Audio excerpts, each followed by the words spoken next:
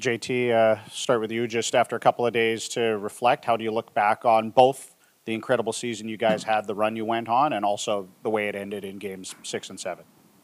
Yeah, I think it was a fun season. I think we learned a lot about ourselves as a group, and you look back at getting the guys together early for camp and stuff. I think it really paid off. I thought our team was really close this year. We got better as we went. Learned along the way and came up short, but I think it was a really good learning experience for a lot of guys. Thatcher, what can you tell us about what's happened with you the last few weeks, the initial injury that held you out of Game 2 against Nashville, and then how close you might have been to returning had things gone differently in Game 7? Yeah, I mean, probably the hardest thing I've had to go through as a player. To play, obviously we've been through some tough years here, and finally get the opportunity, and it's always tough watching. So yeah, it was really hard, but I was really close to coming back, and I was looking to probably be available for the next series had we gotten to that point. JT, wondering, I mean, you guys had a great year. A lot of guys had career highs. You guys are very healthy during the regular season. What's the challenge of rinsing and repeating and having another great regular season to follow that up? Yeah, I think that is the challenge in itself, but I think the whole point of creating a culture and DNA as a group is that way you're not thinking about that stuff. It just becomes part of the way we play. So we're going to stress that again going into next season. And, we've developed a bit of a standard for ourselves as a group, and I think that once you have that created, it's easy to fall back and what the baseline is and what you expect out of yourself and the teammates. So, it's well-deserved. We want to still be playing, but the break, take some time off, and then we'll start ramping up again at the end of summer.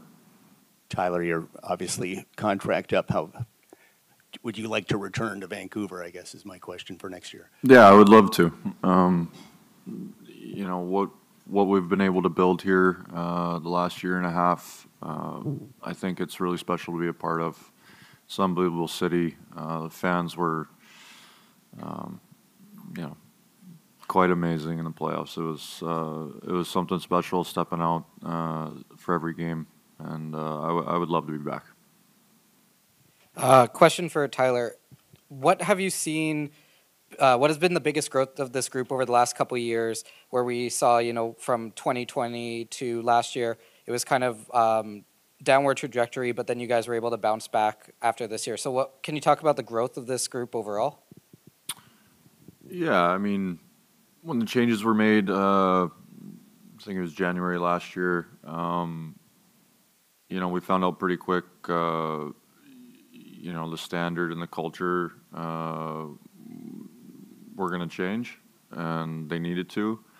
And I think for guys that were here, I think everybody should be pretty proud of just buying into, where we were trying to take the group and burying our head and working. It's, it's pretty special to be in the position we're in now, looking back to where we've come from. And, in saying that, we just want to keep getting better and continue that buy-in mindset to where we just keep improving as a group. Elias, I'm wondering if you can tell us a little bit about what it's been like for you to come in right at the trade deadline and go on this run with this team here. No, it's been a lot of fun. Obviously, a great group of guys. Obviously, came in at a good time and got to know a lot of guys during the All-Star weekend, and I had a lot of fun here. Obviously, we fell a little short, but I thought we all should be proud, and it was a good experience for everyone to push Edmonton for 7 games in round 2. So I mean, it was great. It's no secret that you're a free agent heading into the summer here. What are you looking for in a deal, and did you have enough fun to return to Vancouver? Be really specific. Yeah. Years in salary. No, I don't know. I mean, obviously, next couple of days, probably talk to my agent and go from there. I mean, it's still pretty fresh, and so I haven't even really put a thought into it.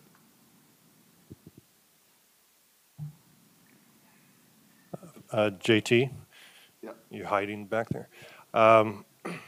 I know that you and Quinn and the leadership group really kind of dug in last summer, right? And had talked to each other about making this season different. And obviously we saw it was. I know talking to Patrick Alvin, he says, you know, it's a great season, but it's important to remember you lost your last game in the second round. How important is it now not to be satisfied and not to be complacent or think, well, we did it this year, next year we'll cruise past 100 points again? How much hunger and intensity does there need to be to take yet another step? I think that, you know, I can't speak on behalf of everybody, but I hope that, you know, that taste of the playoffs and seeing Vancouver in May and what it's like to play a Game 7, you know, puts a hunger in a lot of guys' stomachs and shows that how close we are and at such a quick turnaround, I guess, from last year. And, you know, we have at the end of the day, we have a really good hockey team and we have a lot of good qualities, and these opportunities just don't come around very often. I've learned that, and over the years of my career, and you know, I was spoiled with playoff hockey as a kid, and then all of a sudden you go 5 years without it, and then I'm, you know, 31 years old, and when you look at it like that, things happen quickly, and I just really hope that you know, that is going to be a challenge, is not taking it for granted and raising the bar again, because we could feel good about what we did this year, but at the end of the day, we still lost, like you said, and you know, for me, it makes me want to work even harder knowing that we're a goal or two away from Final Four, right? So it's going to be a good test for us. Thatcher, just based on how your last few seasons have gone injury-wise, would you support limiting your workload in the regular season? That's not really up to me. So I'm sure, you know, I'll sit down with Ian and the rest of the coaching staff and evaluate kind of the best way to move forward with that kind of thing. But yeah, I mean, we'll see. And Elias, as you head into the off season, how much weight do you put into culture, fit, coaching when you decide where you want to play next season? Yeah, I mean, obviously a lot. You know, obviously I really enjoy my time here, and like I said earlier, we'll see what happens. You know, obviously we'll fall a little short, but there's a really good group here, a lot of good players, and obviously we would like to play longer, but you know, yeah, there's a lot of aspects in the place, and yeah. Tyler, question for you just about the coaching staff with guys like Adam Foote, Sergei Gonchar around, and this whole staff. It felt like this is the best defensive style we've seen from this Canucks group, especially this core of players. With the coaches that you guys have, how beneficial are they for you for just not necessarily changing your game, but finding the best part of your game defensively? Yeah, they were awesome. I've said it a bunch, but you know, especially when talking about our D-core, you know, there wasn't a lot of guessing for us stepping out on the ice.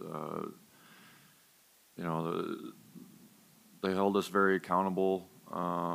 They'd come into the rink every day with constant reminders, things that we can get better at, and you know, I thought that communication and that approach from Footer and Gonch on the back end, you know, helped all of us out.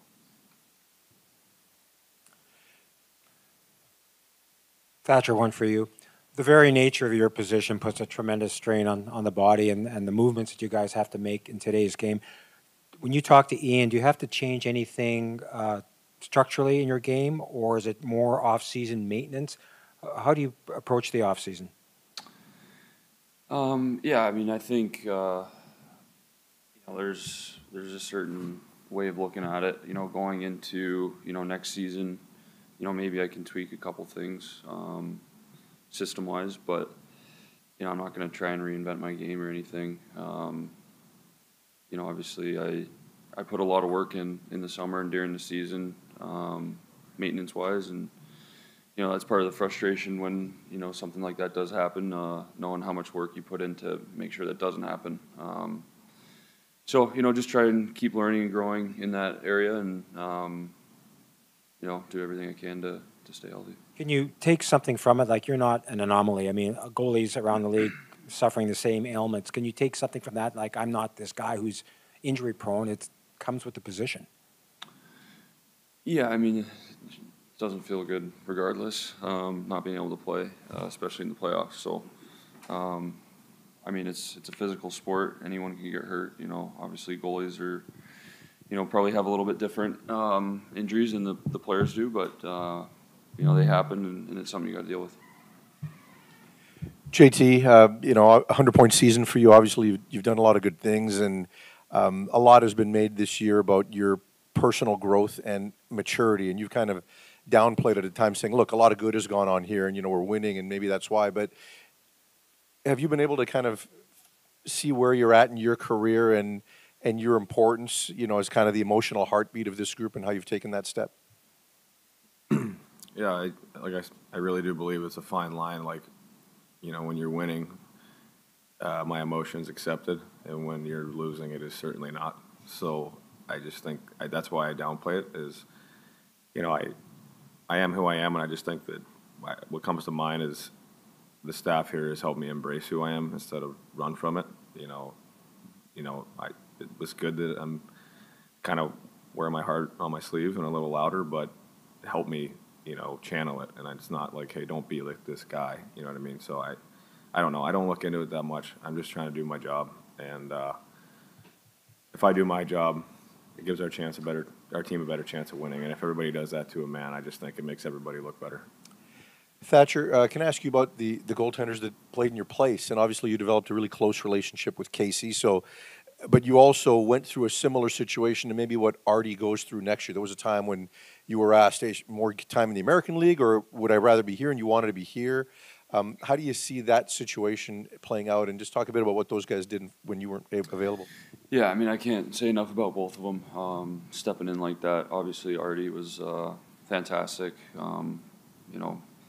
Played his ass off for this group, and I tried to talk to him as much as I could. I didn't want to get in his way or be overbearing. It's a lot on his plate, but I felt like I was able to kind of chat with him here and there, and even if it's just good morning, a tap on the ass or something, it might help him out. But yeah, I mean, I don't know what's going to happen next year. Obviously, that's not my decision. I've been fortunate to get really close with Casey, and we have kids that are similar age, and our wives are close as well, and that's been great this year. So yeah, we'll see. And just GT, looking at the power play in the playoffs, were there things you guys realized now that you could have done differently, you would like to try to institute for next year? Are there lessons you can draw from this moment? Yeah, no question. Like the power play was disappointing. I mean, I think that we all would agree. I don't know what the guy said earlier, but I mean, we had chances to change the course of games, and we didn't. And inevitably, that's our habits weren't good. Their habits were better than ours, especially in the Edmonton series. I think that they outworked us. It had nothing to do with the puck luck or anything. They didn't let us enter cleanly ever, and they're wasting a lot of time. I don't know. Our standard, or whatever you want to say about the power play, could get to another level, no question. And I think we all know that. And we could have been a bigger part of the playoffs, and we just weren't effective. And I just talk about creating. It's not about the goal all the time. It's just creating momentum for the team. And I feel like sometimes we suck the life out of the building, and that's on me. I mean, I take a lot of pride in the power play, so we'll be better.